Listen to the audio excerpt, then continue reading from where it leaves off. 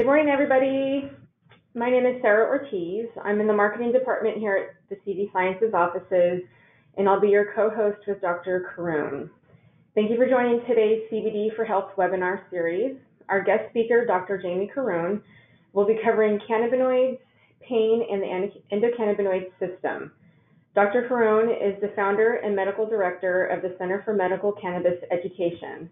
He's also a licensed naturopathic doctor and clinical researcher and advises dietary supplement and cannabis companies regarding science, regulation, and product development. Today's webinar will look at cannabinoids such as CBD and THC to manage pain. In addition to discussing a detailed overview of the role of the ECS in responding to painful stimuli, Dr. Corroon will also discuss lessons learned in his clinical practice in San Diego, California. Dr. Corroon, welcome. Thank you, Sarah, and thank you to all of you out there for your time and your attention. We're going to cover a lot of ground today, so I'm going to get right to it.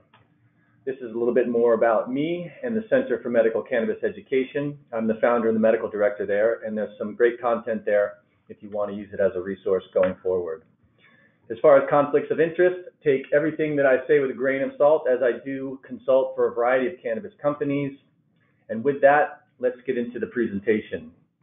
So I want to start with the plant because there's a lot of confusion about terminology. So when you hear the word cannabis, it's not entirely clear what it is being referred to. So the scientific name of this plant is Cannabis sativa, and it follows a binomial nomenclature that was laid out in 1753 by a Swedish botanist, Carl Linnaeus. And he published all of the plants at that time and classified them based upon their genus and species. And so cannabis is the genus of the plant, and sativa is the species. And it is a member of the Cannabaceae family, and there are 9 other genera or genuses in that same botanical family. There are a lot of slang names for this plant, like pot, weed, and dope, etc., and many of them are fun and creative, but the 2 standardized common names that we hear the most are hemp and marijuana. And hemp and marijuana are both cannabis sativa. They're different types of cannabis sativa, and both of them now are also legal terms, so they have been defined. Marijuana was defined in 1970 in the Controlled Substances Act, and so it is a legal term. And many people are reluctant to use the word marijuana because it has this pejorative historical use. In the early part of the 20th century, in the early and mid-1900s, it was used to try to facilitate a prohibition campaign against this plant, and it was used derogatorily to isolate and single out some minority populations. And even though the word itself is not negative or derogatory in terms of its origin, many people don't want to use the word marijuana, and so they use the word cannabis instead. And the point I want to make here is when you hear the term cannabis, sometimes people are referring to marijuana specifically, and sometimes they're referring to the genus of the plant, so it can be a little bit confusing. And then hemp was defined in 2014 in the Farm Bill, and the definition was modified a little bit in the 2018 Farm Bill, and we'll look at that. So hemp is different from marijuana, even though both of them are cannabis sativa from a scientific standpoint. And historically speaking, you used to be able to tell them apart from one another based upon their phenotype or their physical appearance. And the physical appearance of these plants reflected their intended use. So hemp plants were cultivated to be very tall with thick stalks and spindly little flowers because the purpose of hemp was to produce fiber that was used in textiles like ropes and fabrics and whatnot, and then also to produce seeds for oils for the most part, and a little bit for the fiber in the seeds. And over time, hemp plants have changed because now they're being cultivated to produce resin, and dissolved in that resin are a variety of different chemical constituents, but most importantly, phytocannabinoids like THC and CBD. So marijuana, on the other hand, the physical appearance of marijuana plants historically was very different in that they were bred to produce these big flowers that were very rich in resin. So the flowers of the female plant have resin glands that exude resin, and dissolved in that resin are these compounds, and not just phytocannabinoids, but also terpenes and terpenoids and flavonoids and a variety of other chemical constituents. But today things are different. Now hemp plants are being cultivated to produce resin and the compounds within it. And so you could be walking through a field of cannabis plants in Oregon or Colorado, and you wouldn't know whether it was a marijuana plant or a hemp plant based upon its appearance. You would have to take that plant or a sample of it, send it to a lab, and then get a determination from a lab how much THC was in the plant. And that would tell you whether it was a hemp plant or a marijuana plant. And so this is the definition of hemp from the 2018 Farm Bill. And you can see that it's a cannabis sativa plant with not more than 0.3% THC by dry weight. So that today is the distinction between hemp and marijuana. It's the THC content. Notice that this definition also refers to derivatives and extracts. So hemp-derived CBD products are extracts from the hemp plant, and many companies that manufacture these products formulate the products to contain less than 0.3% THC, even though this definition is from an agricultural bill and refers to plant material. So the FDA is busy trying to come up with regulations for these hemp-derived CBD products, and I would imagine that in the forthcoming regulations, there will be a threshold for THC that is an absolute amount, perhaps in units of parts per million, and not a percent. But in the meantime, companies are using this definition to guide how much THC ultimately ends up in their products. So cannabis has been used to treat pain for a very, very long time. There are historical records from ancient China that show that cannabis flower was used with datura flower as a surgical anesthetic. And anesthesia is really the ultimate form of pain control. And there are other artifacts and documents from Egypt and from Greece and other countries, Israel and Rome, that also substantiate this idea that cannabis was used for pain, including in the United States. In the late 1800s and the early and mid 1900s, most of the pharmaceutical companies in the United States manufactured drug products derived from cannabis, and they were used for a variety of different medical purposes, including pain relief. So this is a label of a product that was produced by Eli Lilly, a drug product. The date here is October 11th, 1913, and you can see that this drug product is called Cannabis Americana, and below that, in parentheses, it says Cannabis Sativa American Grown. So they've named this Cannabis Americana because it was grown in America. And then on the line right below that, you can see it says analgesic, which means pain reducing, hypnotic, which means sleep promoting, antispasmodic, which means muscle spasm reducing, and then narcotic, which means sleep promoting, pain reducing, and euphoria producing, I guess. Fast forward to 2017, the National Academies of Sciences, Health, and Engineering commissioned a report. They put together an independent panel of experts and asked them to systematically evaluate all of the scientific literature, and they produced a report that was 444 pages, and they categorized it based on medical condition. And they determined that there was conclusive or substantial evidence that cannabis or cannabinoids are effective for the treatment of chronic pain in adults. And just as a little bit of a tip, when you look at scientific research, when they use the word cannabis, they're typically referring to plant material that is either smoked or vaporized.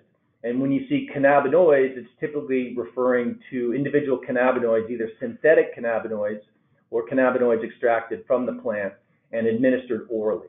So the effects can be different because they're using a different route of administration. So cannabis and cannabinoid research are both important to look at. Okay, so we're going to dive a little bit into chemistry. There won't be a quiz, but I will talk about some chemical concepts in the next couple of slides. So on the left here, we have CBDA and THCA. And A stands for acid. It's a carboxylic acid. And it's ironic that the plant doesn't actually produce CBD or THC. We talk all the time about CBD and THC in the plant, but the plant produces acid forms of these molecules, and these are the precursor molecules. They contain a carboxylic acid right off of this carbon here. And there are products available by CD Sciences and other companies that are raw products, and those products contain the acid form of phytocannabinoids. The acid can be removed, and this process is called decarboxylation. And you can see on the right, the carboxylic acid is removed, and now we have the molecules that we're more familiar with, CBD and THC, and they're also referred to as the neutral forms. So we're really in the early stages of trying to ascertain how CBD is different from CBDA, and how THC is different from THCA, and then all the way down the line with these other phytocannabinoids. And so it's important to know that when you choose a raw product, you may be getting a different chemical formula, essentially, than when you choose a neutral product. And we don't really know today, from a research standpoint, how different the effects of those different types of products are. And ultimately, they may be regulated differently, because one of the reasons why THC, or one of the reasons why these products are regulated the way they are, not all of the reasons, but one is because of the intoxicating potential of THC. And THCA does not lead to intoxication or impairment. So a couple more chemical structures and chemical formulas. Here we have CBD on the left, and we have CBDA on the right. I mentioned that the difference was this carboxylic acid, and that there could be differing effects, or at least different magnitude of effects. So for example, there was a rodent study, and there's been more than one, that used CBD and CBDA in a comparative setting, and they concluded that the dose of CBDA that was necessary or effective at attenuating nausea in these rodents was 1,000 times lower than the dose of CBD. So it's really important that we understand that these two molecules are different, and they may have different effects, and to keep our eyes open down the road to see how these differences manifest themselves. And then finally, we have CBD on the left and THC now on the right. If you notice, they have the same chemical formula, 21 carbons, 30 hydrogens, and 2 oxygens. And if you're looking at these molecules, you're probably struggling to see where the difference is. And why would they be different if they have the same chemical formula? Well, molecules that have the same chemical formula but a different chemical structure are called structural isomers. So CBD and THC are structural isomers. The only structural difference is the location of one of the hydrogen atoms. It's on the 6th carbon on the right with THC, and it's on a different carbon on the left with CBD. The location of this one hydrogen atom is the difference between getting high or not getting high, which is pretty amazing when you think about how specific biology can be. And to be fair to THC, there are a lot of other differences, but the thing that people most often think about is this difference between the psychoactive or the intoxicating effects. Now, as I mentioned, these compounds, phytocannabinoids, and all the other compounds dissolved in the resin of that's found in the flower of the female plant can be extracted. And since they are lipid soluble, the extract is usually an oil, and oftentimes it's cut with a carrier oil like medium chain triglycerides or olive oil or something like that. And you have an extract that's basically non-purified. It has a very wide profile of cannabinoids and terpenes and terpenoids and other types of constituents. And you can purify that extract over time such that you have 98 or 99% CBD or 98 or 99% CBC, whatever your objective is as a company. And so there's this idea out there that isolated CBD products that are purely CBD may have different effects than whole plant or broad spectrum or full spectrum extracts. And you probably heard the term of the entourage effect before, and we'll talk about that in the next slide. But there's this notion that a full spectrum extract may be more effective because there are compounds in there that have their own individual biological activity on their own, and therefore they may be contributing to the therapeutic effect. It's important to note that in some circles, this term broad spectrum has come to mean that the product is free of THC. But this is not a regulatory term. This is a marketing term. So terms like fat-free or sodium-free are regulatory terms. The FDA has defined what it means for a product to say that it's salt-free. That's not the case here. If it's important for these products to be THC-free, then we should probably have a regulatory term that's used for that. So I often caution people to put too much stock in this idea of broad spectrum, meaning THC free. So as far as this idea is concerned, the entourage effect, the simplistic explanation is that there's some sort of synergy that occurs when you expose yourself or another person to all of these different phytochemicals, and that there can then a therapeutic effect can be created that's greater than the sum of their parts. And so the claims behind the entourage effect are really that you can use a lower dose of CBD in a full spectrum extract than you would use if you used isolated CBD and get the same or a superior clinical outcome and experience a lower rate of adverse effects because you're using a lower dose. And there is some science that substantiates this. There's also some science that refutes it. But it's really an open question. And we also have the entire world of botanical medicine, not including cannabis, where this entourage effect has also been demonstrated. And so I think there's something here, but we need more research to really be able to draw firm conclusions. So I just want to point out two studies here that are often cited when people are trying to substantiate claims of the entourage effect. In the upper left-hand corner, we have a preclinical study. And preclinical studies are conducted either in animals or test tubes or petri dishes, things like that, whereas clinical trials are conducted exclusively in human subjects. So this is a preclinical study where they compared isolated CBD to CBD in a full spectrum extract in the setting of acute pain and inflammation in rodents. And we'll look at that study in the next slide. And then in the bottom right-hand corner, we have a meta-analysis of individual observational studies. And a meta-analysis basically takes the data from individual studies and it aggregates it and analyzes it. And so this is a higher level of evidence, but these particular studies were not controlled. These aren't randomized controlled trials. They're just observational studies. And they were conducted with patients who had treatment-resistant epilepsy, and they were mostly pediatric patients. But what they found was that in the studies where they were using full spectrum extracts, the effective dose was much less than the studies that were using isolated CBD. So 6 milligrams per kilogram per day versus 25.3 milligrams per kilogram per day in the studies using isolated CBD. And they also report that subjects in the full spectrum studies experienced fewer adverse effects. So just looking at this study for a moment, this is the one that I mentioned, that's the preclinical study. They took these rodents and they induced acute pain and inflammation by injecting a chemical irritant into the left hind paw. And then they measured a variety of different things. This is the extract that they administered to them. They also administered an isolate, but this is the chemical profile of the extract. So it's roughly 18% CBD, 1% THC, 1% CBC, and then trace amounts of other phytocannabinoids. So this is a full spectrum extract in that it has a variety of different phytochemicals in it. In the world of medical cannabis or medical marijuana, this type of product would be referred to as an 18-to-1. And since this is an extract, and since the THC concentration is greater than 0.3%, this extract by US law would be a marijuana product, even if it was extracted from a hemp plant that initially had less than 0.3% THC. And that's a little confusing, but that's the way the world works right now. This is figure 4 from the study. On the left, we have a graph for the isolated CBD.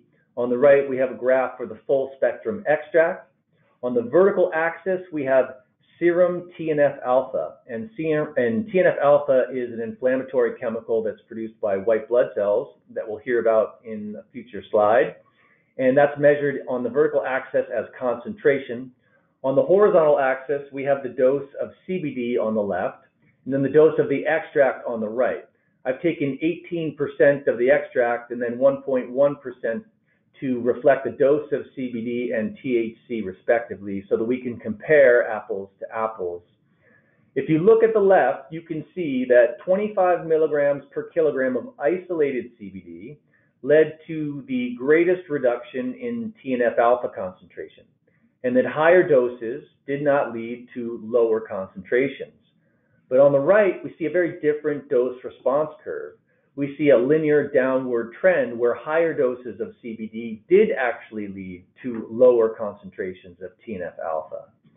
And then also, if you look comparatively, you can see that roughly between 4.5 and 9 milligrams of CBD on the right is roughly equivalent to 25 milligrams of CBD on the left. So this does seem to substantiate the claim that you may be able to use a lower dose and get a superior clinical effect. And of course, this is a preclinical study in rodents, and it's specifically with regard to pain and inflammation. And so that doesn't necessarily mean it extends to human or other conditions. But it's interesting to note this is a piece of the puzzle. All right, now we're going to switch gears a bit and talk about the endocannabinoid system. This system has been preserved over hundreds of millions of years, and that gives us an indication of how important it is. It's said to be more than 600 million years old. It's present in every animal species except for insects, and it is an extensive signaling system. The signaling molecules are endocannabinoids, and they are distributed throughout the body, and we'll talk about that in a lot of detail. But the basic idea for the endocannabinoid system is that these molecules act to restore homeostasis when homeostasis or balance has been disrupted. And a cellular stressor is a disruption to the balance of the internal environment, and that could be anything from an infection to an injury or acute and chronic disease, and many other things. The discovery of the endocannabinoid system began with the search for the active ingredient in cannabis. The molecule CBD itself was isolated in 1940, but it wasn't characterized structurally until 1963. In Israel, with a researcher by the name of Raphael Meshulam and his team at Hebrew University administered CBD to lab animals and to humans, and they wanted to see if it mimicked the effects of cannabis extracts, and it did not. So they determined that CBD was an inactive ingredient, and they put it on the shelf. A year later, they isolated THC, and they characterized THC from a structural standpoint. They administered THC to lab animals and humans, and it did mimic the effects of cannabis extracts. And as a result, they concluded that THC was the active ingredient in cannabis, and that became the focus of most research going forward. But they also had to ask a question and then try to answer that question. That was, how does this particular molecule mediate its effects in the body? And they used the endogenous opioid system as a blueprint and hypothesized that there must be a receptor in the central nervous system that was activated by THC. And so they set out to try to identify that receptor. In 1988, they discovered the first cannabinoid receptor and named it CB1. And then they said, well, why would we have a receptor for a molecule that was produced by a plant? We must have our own molecule that we produce that activates the same receptor. And then in 1992, they discovered the first endocannabinoid, arachidonyl ethanolamine, or AEA. It was also named anandamide. Ananda is the Sanskrit word for bliss or joy. And then a year later, they discovered a second endocannabinoid receptor, the CB2 receptor. And then 2 years after that, they discovered a second endocannabinoid and named it 2-arachidonyl glycerol. So there are three basic elements of the endocannabinoid system. There are the endocannabinoids themselves, cannabinoid receptors, and then the enzymes that biosynthesize or produce them, and then hydrolyze or degrade them. So cannabinoid receptors are G protein coupled receptors. As I mentioned, there are two of them, and the CB1 receptor is principally located in the central nervous system, in the brain and the spinal cord, and then on nerves that extend into the periphery of the body. The CB2 receptor is primarily located on immune tissues like white blood cells and lymphoid tissue, but also on organs like the heart and the liver and the spleen, etc. These endocannabinoids, like phytocannabinoids, are lipids. They're lipid signaling molecules, and they're produced very quickly and they're degraded very quickly. So they have a very short half-life in the body. You want to use this slide to draw your attention to the differences between these molecules. So they really don't look like each other, endo and phytocannabinoids, but they act like each other. At least THC does. THC acts like endocannabinoids and CBD doesn't. And CBD doesn't really act like THC either, and we will elucidate those differences in upcoming slides. With regard to pharmacology, you've probably heard of this idea that a receptor is like a lock and a ligand or a molecule is like a key, and the key can fit in the lock, and if it turns the lock, then the receptor is activated and that initiates a biochemical cascade inside the cell. And some pathway is activated that typically leads to something happening in the cell. Maybe it's a gene being turned on, or maybe it's a gene being turned off.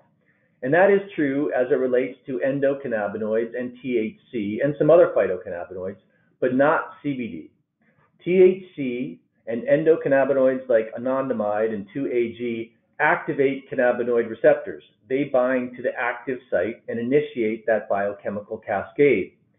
CBD, on the other hand, does not do that. It does not activate cannabinoid receptors, but it does bind to them. It just binds to a different site, and in doing so, it changes the conformation or the shape of the receptor. And it changes the shape of the receptor in such a way as to reduce the strength of the binding of THC and endocannabinoids to the other site, that active site. This is called negative allosteric modulation. Really, all you need to know is that it modulates cannabinoid receptors but does not activate them.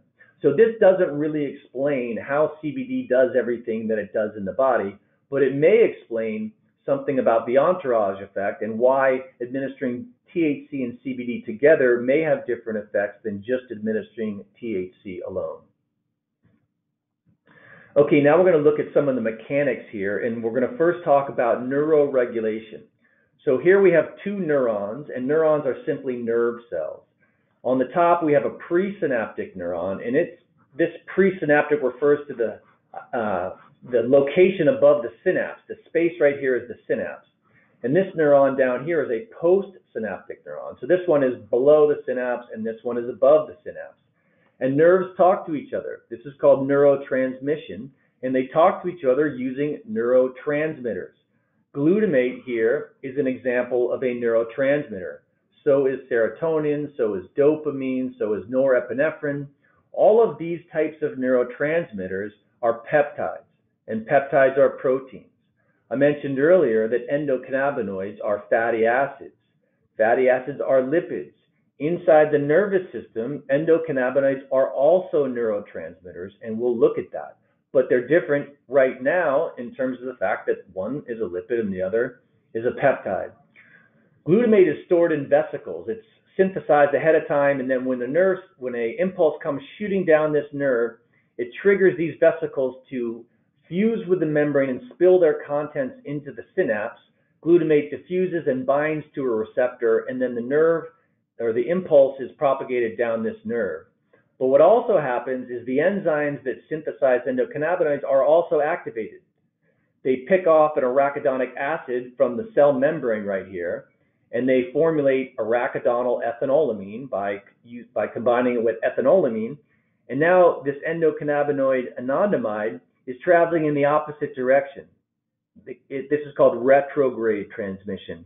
And it binds to a CB1 receptor on the presynaptic neuron. So this is the opposite direction, and it causes these vesicles that contain glutamate to retract. So this is basically acting as a shutoff switch, and it's reducing the production and secretion of glutamate, which when unregulated can be toxic. Moving on to the immune system and immunoregulation. This is a diagram of the cross-section of the gut. We can see the lumen is up here. This is where your food is. And then there's different layers of the gut, including muscle layers. And we have two white blood cells, two different types, that have infiltrated the wall of the gut here, a mast cell and a macrophage. And this tells us that there's inflammation because this is what happens in the presence of inflammation. So these two white blood cells are blown up right here. This is the macrophage, and you can see that it is producing TNF-alpha.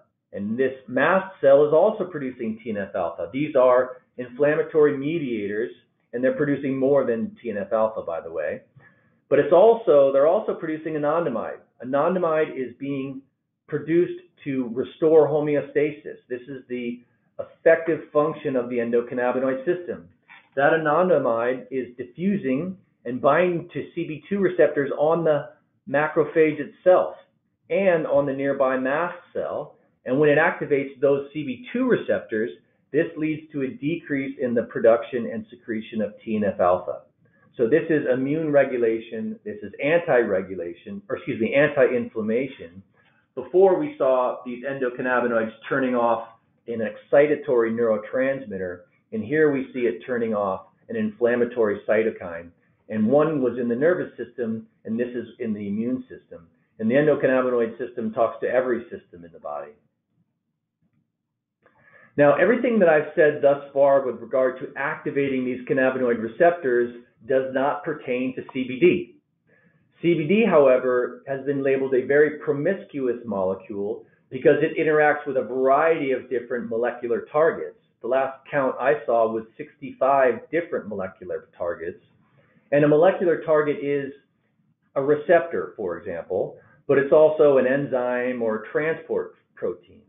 So these fatty acids can interact with proteins all over the body. And we're still really trying to understand how CBD does what it does, but here are a few potential explanations.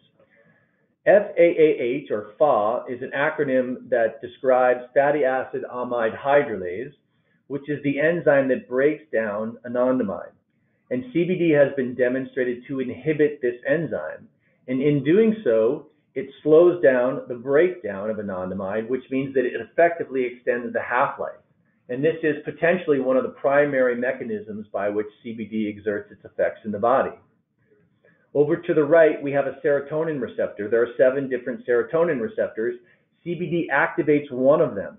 And this particular receptor, the 5-HT1A receptor, is a known target for anxiety as well as nausea and vomiting. And perhaps this is how CBD reduces nausea and vomiting and reduces anxiety through this receptor. And by the way, this receptor is outside the endocannabinoid system, scientifically speaking.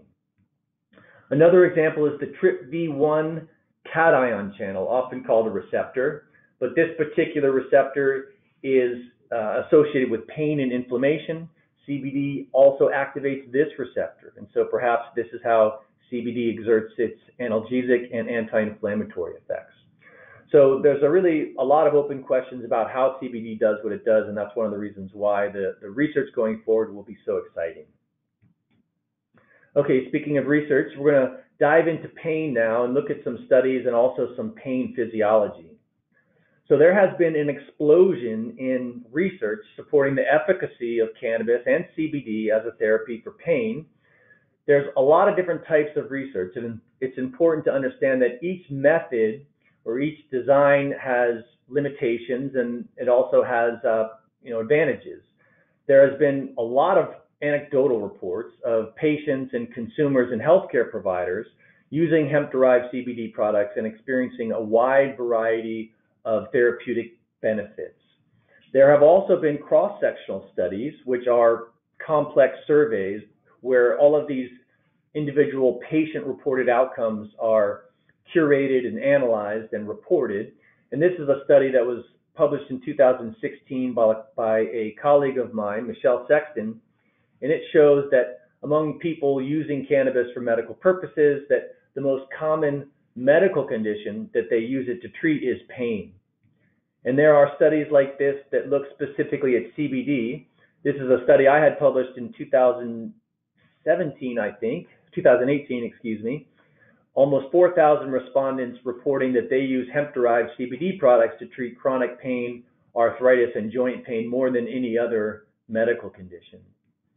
And this is a study that was published in 2017 that Michelle and I teamed up to do that looked at drug substitution. So almost 2,500 people reported that they used cannabis as a substitute for opioids, but also for non-steroidal anti-inflammatory drugs and other non-opioid analgesics.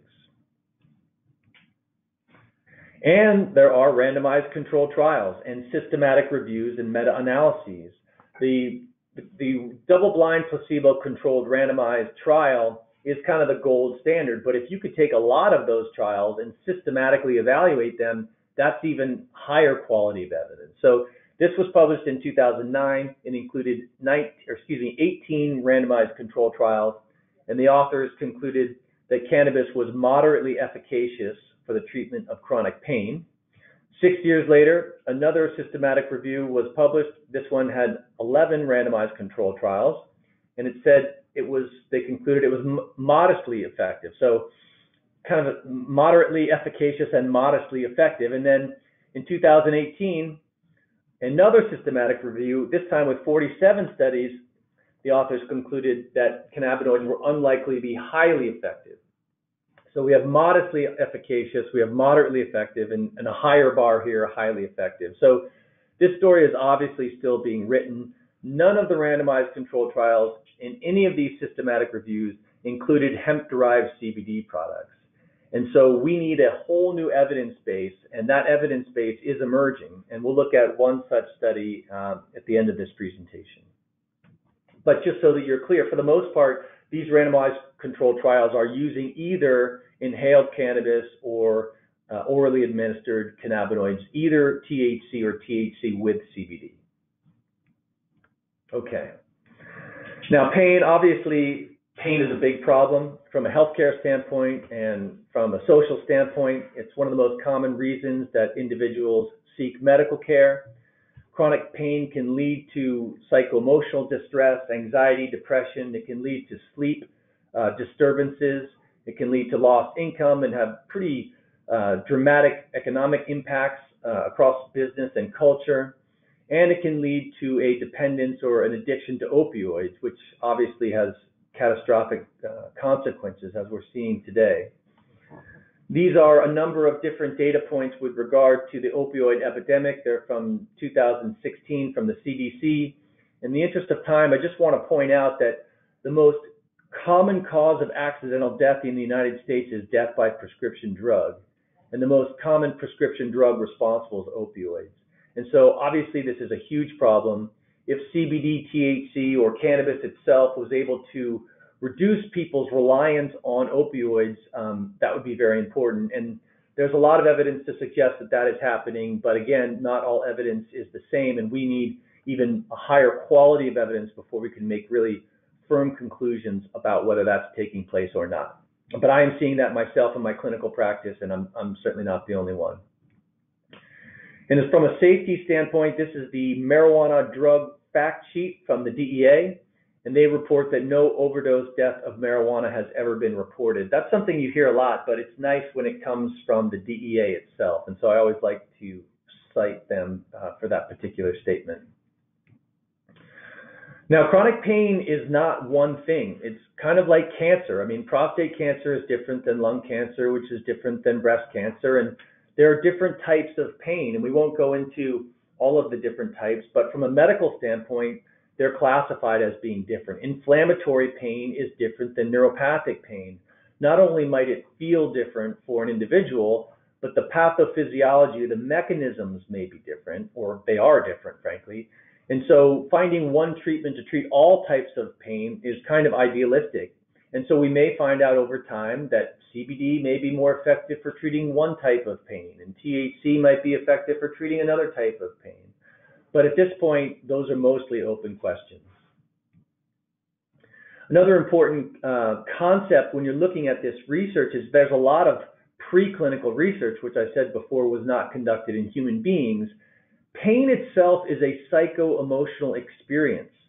Pain is basically suffering. It's your response to this physical sensation. And so when we look at rodents, we don't know if they're in pain. We're trying to interpret their behavior. So scientifically speaking, nociception is often the concept that you'll see in studies. So they say pain is not pain until it reaches the brain, and prior to that, it's nociception.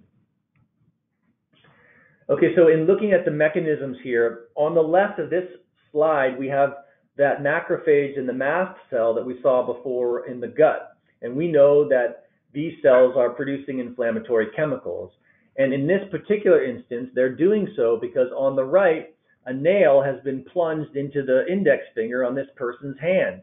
And when tissue and cell damage occurs, the cells spill their contents into the extracellular fluid, and inflammation results. So we know that TNF-alpha and other inflammatory cytokines are being produced right there at that fingertip. And we also know that the white blood cells are producing anandamide, and they are decreasing that. So right here in the periphery, we have one mechanism by which endocannabinoids are reducing pain and inflammation. But we also know that this signal is going to ascend along this nerve, and it's going to go up the spinal cord and into the brain, okay? And so here, we have a synapse in the spinal cord. And I've changed the picture now on the left from the white blood cells to the presynaptic and the postsynaptic neuron. This exact same thing that we talked about before is happening right here. So now we have another relay station where endocannabinoids can try to shut off this signal and prevent it from getting to the brain. So we're just right here in the dorsal horn of the spinal cord, and we already have two mechanisms. Right here, anti-inflammation, and right here, basically neuroregulation, trying to prevent this signal from getting up to the brain. And there's a second relay station right here in the thalamus, and the same exact thing occurs, neuroregulation. And then the neurons project from the thalamus right here into the various pain centers in the brain, and when they hit those centers, then this is perceived as pain and the person starts to suffer. And so there's another opportunity here for neuroregulation. And then built into this system are descending pathways that are also designed to modulate those signals as they're ascending up to the brain. So there's a variety of different ways that the endocannabinoid system is acting to prevent the pain from the signal from reaching the brain and being perceived as pain. Okay, we're going to look at a few more research studies now. This particular study was conducted in 2010. It was a randomized, double-blind, placebo-controlled trial, and it was in patients that had intractable cancer-related pain. And the primary outcome of this particular study was a 30% or more decrease in pain. And this is often the threshold that is used for determining whether a certain analgesic is effective or not, a 30% reduction on pain. And so you can see that the placebo group on the very far right, about 20% of them experienced a 30% reduction in pain or more. And the THC group, just to their left, only a slightly higher percentage experienced 30% reduction or more. But when they added CBD to the condition, it doubled. More than 40% of individuals reported a 30% reduction in pain or more. So this is an idea here that CBD is adding some sort of incremental pain relief. And perhaps this is the entourage effect, or perhaps this is just the addition of CBD's pain relieving effects. Okay, this is the last study I want to mention. Since the Farm Bill was passed in December of 2018, a year ago, the restrictions around using hemp products in research were lifted. And so there are a number of companies that have invested in research, and CV Sciences is one of them.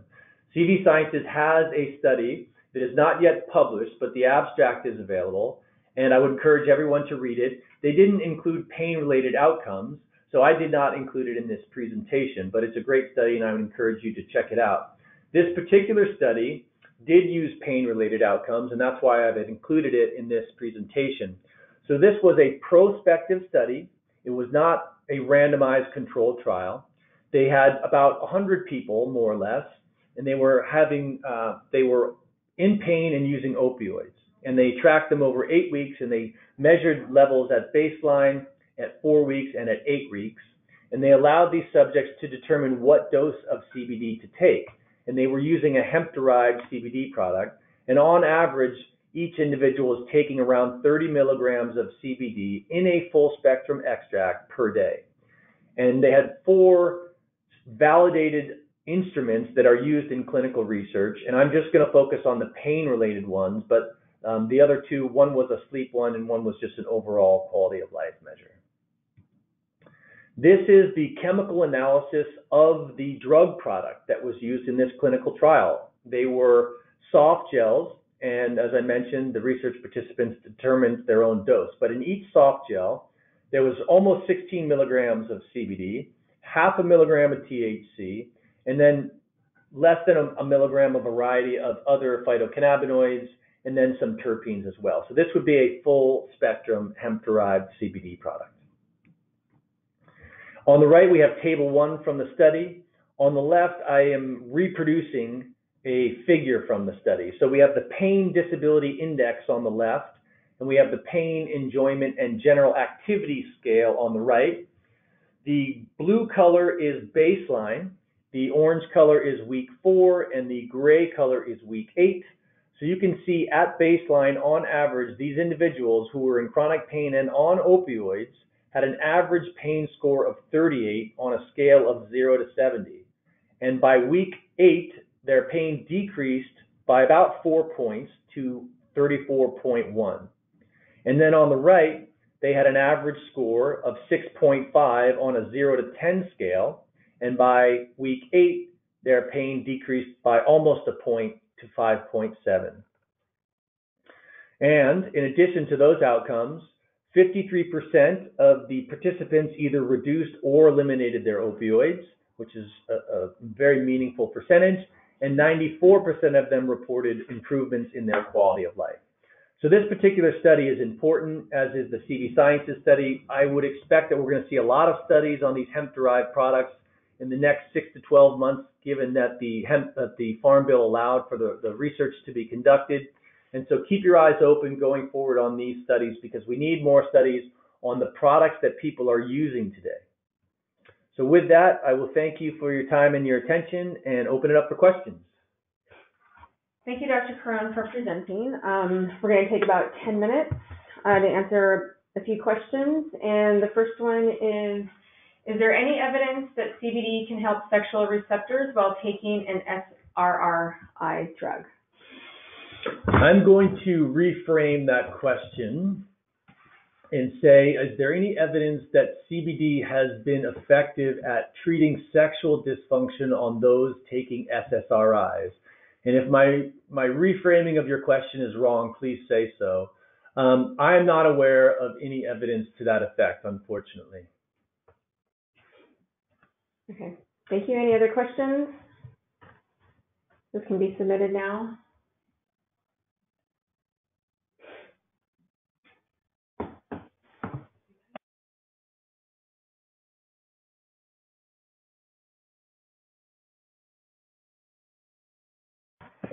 All right. Is the THC limit 3% or 0.3% for full spectrum? So the percent THC is 0.3%, and it's for cannabis sativa. And if the cannabis sativa plant does not contain more than 0.3%, then it's hemp. Regardless of whether it's labeled whole plant or full spectrum or broad spectrum, that 0.3% really applies to the plant material, as I mentioned. And what's more important is the milligram amount of THC. For example, if I go back to this particular product that was used in this clinical trial, you can see that there's half a milligram of THC in each soft gel. So that's really the more important number, because a percent of 100 is a different number than a percent of 1,000. So what we really want to know is the absolute number. And so each one of these capsules contains 0.5 milligrams of THC. And we would ask, is that enough THC to create a therapeutic effect? Well, we don't really know. Is that enough THC to get someone high? Well, probably not, but there's probably somebody out there that might feel a little bit high with half a milligram of THC. And then we could ask, is 0.5 milligrams of THC enough for someone to fail a drug test? Well, we don't really know the answer to that either. I guess it's theoretically possible, but it's unlikely. All right. And the last study was the dosage 30 milligrams. The participants in the study were allowed to self-titrate their dose, and you see this a lot in studies using cannabinoids, especially THC, because THC has this intoxicating potential. So the average was around 30 milligrams per research participant per day, but some were taking more than that. Some were taking 60 or 90, and some were taking less. Okay. What, in your opinion, is the best way to explain benefits to uninformed retail customers, as in layman basic terminology? That is a very good question. So if we're talking about CBD and hemp-derived CBD products, I guess I would say something like we are in the early stages of really understanding how these products work. But we have some science that indicates how they might work. And that's obviously the infrastructure upon which we can explain how they exert their effects. So there's a scientific basis, without getting into the details of what that is, as to why these might be effective. And we're seeing a lot of reports and many different types of research studies, both in humans and animals, that are giving us hope that there's a signal there that we will be able to refine over time. So I would say to the customer, don't get carried away by the hype, but there's certainly enough reason to be curious here. And since these products are very safe generally, and since they're very affordable, it's really, there's not a lot of barriers to actually try them. So I would encourage you to try it and see if it does help you. Will full spectrum CBD show up on a drug test, for example, for employment purposes? So we don't know the answer to that question. As I mentioned, we're not sure how much you would need to take over what period of time. And again, it depends on the milligram amount of THC as opposed to whether it's full spectrum or broad spectrum. If failing a drug test means you're going to lose your job or the consequence might be something equally severe, then I would recommend using an isolated CBD product as opposed to a full spectrum or a broad spectrum product. And as I said before, I would not rely on broad spectrum as a label claim to give me the assurance that there's no THC in there. And you can get, for many or most of the very reputable companies in this space, they will make the certificate of analysis available to you for the batch that your product came from. And you can see how much THC is in there, and from a milligram perspective. Now, unfortunately, we don't know whether that amount, whatever it is going to allow you to pass allow you to pass a drug test. And so that answer is really undetermined thus far. Thank you. How do we know if the cannabis being grown is natural or GMO based? Well, I guess you would have to contact the manufacturer of the product that you're considering buying and ask them where they source their hemp. So they're going to probably have a partner that's cultivating that hemp in Europe or in China or in Canada or maybe here in the US, and you'll have to ask them what the growing practices are of the plant material. Okay, this will be our last question. At what dose of CBD have you experienced inhibition of P450 enzymes? This is a very good question. This is a very complicated question. So just for those of you who don't understand the question, we have a enzyme system in all of our cells, but especially in our liver cells, called the cytochrome P450 enzyme complex. And they metabolize the vast majority of drugs, whether they are prescription drugs or not. And these enzymes are very busy if you're taking many medications. And so some of the enzymes can be inhibited by certain medications. And so CBD inhibits some of the cytochrome P450 enzymes. And inhibits means it slows them down. And in doing so, it could affect the blood levels of other medications that are being metabolized by those same enzymes. And so there's a lot of biological variability. The dose for one person that would lead to a clinically significant inhibition may be different than another. But if we look at studies, and we look at studies in humans, really we're talking about very high doses of CBD, 600, 800, 900, 1200 milligrams of CBD. And keep in mind that, the worst case scenario is that you're taking CBD with your other prescription drug and they're arriving at the liver at the same time. And these two molecules show up and the enzyme says, which one of these am I going to metabolize right now? And so the dose really matters and the timing really matters, as does the person's individual biology. And so if you are on prescription drugs, it would be a good idea to consult a healthcare professional before using a CBD product, especially if you're going to be using higher doses. Great, thank you. And to conclude today's webinar, thank you all for submitting your questions. Thank you, Dr. Corroon, for being our guest speaker of our last consumer webinar of 2019. And last, to all of our listeners, we'd like to thank you for joining Dr. Corroon's webinar by offering 20% off all Plus CBD products. An email blast will be sent out tomorrow with a follow-up email containing a promo code. The 20% discount is valid now through December 15th, so please keep an eye out in your inbox to take advantage of the offer. Enjoy the rest of your day and happy holidays.